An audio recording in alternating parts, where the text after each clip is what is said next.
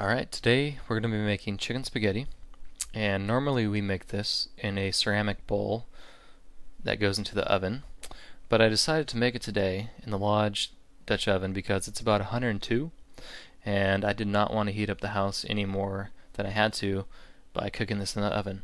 So I'm going to show you how I made this in the Dutch oven here, and you can use either the method I used was with coals in my Weber BBQ, or you could use a Dutch oven table if you have one of those.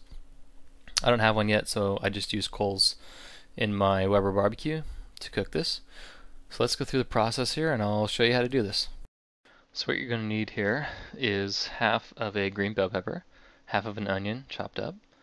We're going to throw in some red diced pimentos here, and the bigger can of cream of mushroom. I think this is like 1 pound, 10 ounces.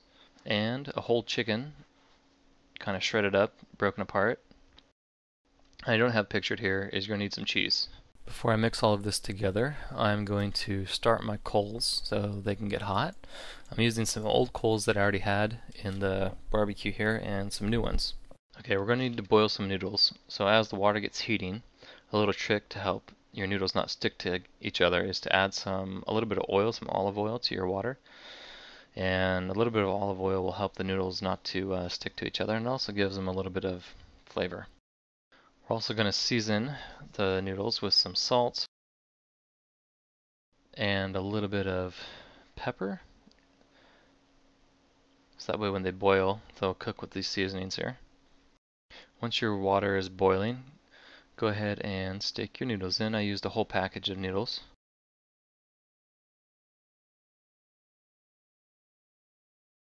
Go ahead and give your noodles a stir. Get them boiling underneath the water. While our noodles are boiling, we're going to go ahead and saute our vegetables up. So start with some butter in your pan. Get your butter nice and hot, and then go ahead and dump in your green bell peppers and your onion. Stir those around and saute them. Now remember, you want to, sauteing is a high heat, so if you don't hear them sizzling, that means that they're not sauteing and they're actually steaming. So try to keep a high heat on these.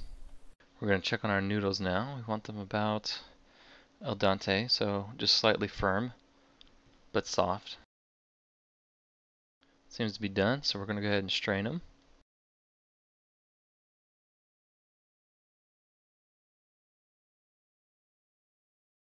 And our vegetables are looking about done. So once you have these steps ready, your vegetables and your noodles ready, go ahead and get your Dutch oven. We're going to spray it down here with some cooking spray.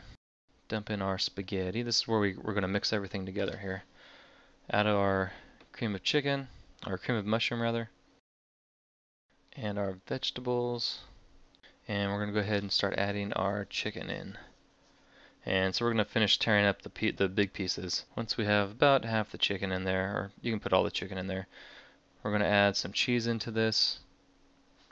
Just some pre-shredded cheese, Costco brand. Add our pimentos. I use the whole jar, why not? A little bit of seasoning salt. Some Lowry's, I think. Some pepper. A little bit of cayenne. Since our boy is going to be eating this, we're not going to use as much cayenne as I would normally like, but that's fine. Go ahead and start stirring everything together.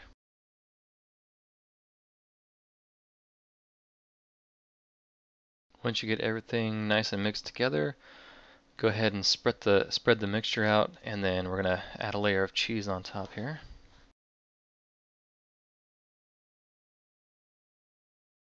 Once the cheese is on, we're going to go throw it onto our coals. So here I'm going to try to spread out a bed of coals. I don't want a lot of coals on the bottom, and I want most of them on the top. Now since everything's cooked, we basically just want to heat this up and to brown and cook the cheese on top. So we'll get our bed laid out, our coal bed, try to set our Dutch oven in there level,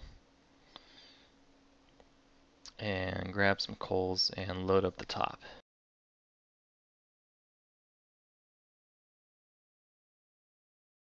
So this whole cooking process is going to take about 20 to 30 minutes, just depending on how many coals you use. And what we want to do is about every 10 minutes is rotate this about a quarter of a turn, and then rotate our lid the opposite direction about a quarter of a turn. And that will just ensure that the heat gets distributed evenly. And since we have coals on the side here of the barbecue, I don't want one side cooking or burning. So I'm just going to rotate this like in that method about every 10 minutes. I had to get my my welding glove because this thing is freaking hot. Okay, so let's go ahead, and it's been about 30 minutes and a couple rotations of it here.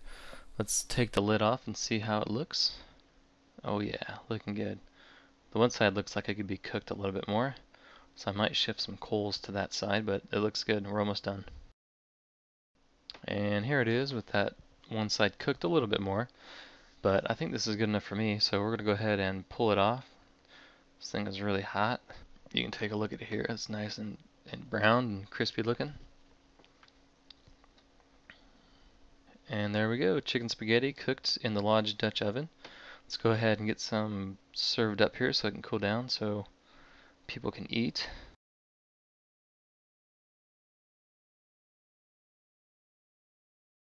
Chicken spaghetti looks good. It was really good too. In fact, let's see what Lincoln has to say.